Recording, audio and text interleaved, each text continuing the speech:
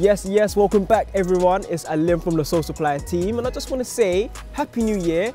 Hopefully 2022 is nothing like 2020 and will be a sick year for us all. For this episode, you may notice that we're outside. The reason being is because we're unboxing the New Balance X Basement 2002 upcoming collab. As you might know, the Basement is hella active out here, which is why we're outside, because we're out here too. The Basement have come such a long way from their Facebook group to what they are now. From collabs with Nike, pop-ups, parties, what they've been able to achieve is so sick. So big up Paolo and the team. We also got to meet them, so hit that I button that should pop out right about now.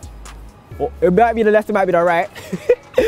And you can check out the full episode where we actually attended one of their events. So make sure you give that a watch. Let's just talk about New Balance for a second here, right? 2021, they had the protection pack, they had the paper boys, they had bare drops, man, that were really sick, really coveted. The Aim Leon Dion, I don't know how to pronounce it, so don't come for me.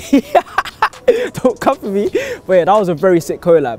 What other drops were there, John? The Bape collab, the paper boys, like it was really, they had a really sick year. So I really think everyone kind of is waiting to see what 2022 will present for New Balance. I think they're going to be on a sick run. I think the 550s is a model that people are starting to get introduced to and start to become an everyday rotation for people. So I reckon with this Basement drop coming in, 2022 is the year of the New Balance.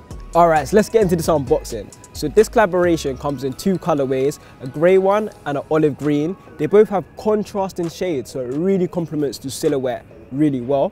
So the New Balance 2002 R usually comes in a mesh base, but for this collaboration, they've gone for a suede and nubuck material. So they're really soft and it's really sick. This pair is honestly made for the streets. The mudguard and the toe box is quite beefy and rugged. So if you're out here every day, this is a sick pair to pick up.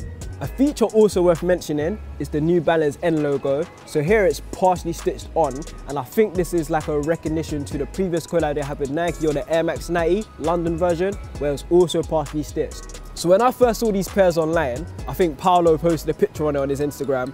I saw the grey one and I was like, that's sick. Oh wait, no, he posted the green one on his Instagram. I'm chatting.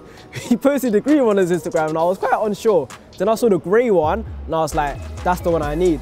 But seeing it in person now, the green one really pops, man. Like, just take a look at it. Like, it pops really well. I know cameraman John agrees with me, but he's not mic'd up, so you can't hear it right now. But he's definitely agreeing that this one actually grows on you. But obviously, you'll probably get more wears out of the grey one. Also, let's mention the Basement branding on there, because it's quite subtle, but it's really sick. So you have the BSMNT logo on the tongue and the Basement written on the heel tab.